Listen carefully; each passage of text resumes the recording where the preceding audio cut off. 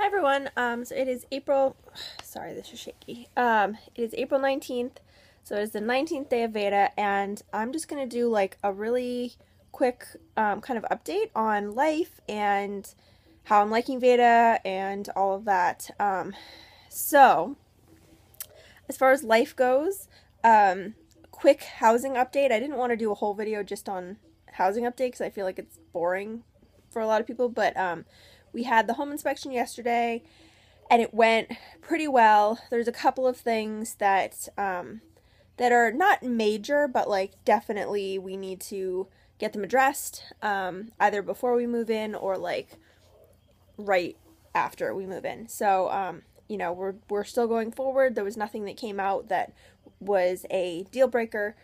So, yeah, so that's good. It's kind of a relief to have that done, but now I'm kind of shifting from being just excited to being somewhat excited and also like completely terrified of the thought of us having our own house and, you know, being responsible for it and in charge of it and having to deal with all the upkeep of it and everything. So, but I'm mostly excited.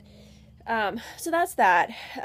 Eric, my husband, also has recently had some back stuff, and that his back went in spasm, and we spent Wednesday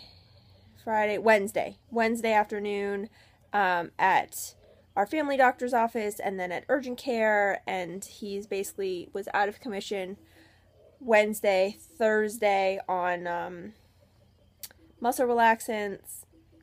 Yesterday was kind of starting to come around, was able to go to the home inspection, but still just was not feeling well. Like his back was better, but he just otherwise like the muscle relaxants have kind of had a strong effect. So he's coming around, but it's been a stressful past 3 weeks. I think I talked in a previous video about 3.5 weeks ago or so, we ended up in the emergency room because he was having chest pains, and very quickly heart stuff was ruled out, but since then it's just kind of been one thing morphing into another with him, so that's just kind of been stressful. And then VEDA, so 19 days in, which is great, almost 2/3 of the way, and it's kind of crazy. It, for the most part, has been just fun. And I've really enjoyed doing it. There have been some days lately, especially, where I feel like I'm dragging and I'm having trouble thinking of things to do videos on, and like, especially with Eric having been home for most of this past week. So, and I just don't like to do videos really when he's around. So I take time while he's giving Lex a bath or whatever to do these quick videos.